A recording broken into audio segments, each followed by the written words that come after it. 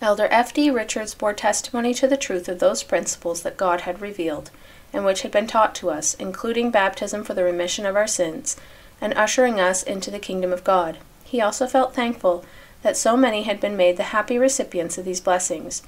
He reviewed the past experiences of the saints in the early history of the Church, many of whom had to succumb to the persecutions of the wicked and the ungodly, and dwelt on some of the choicest blessings and privileges to which the gospel had introduced the saints.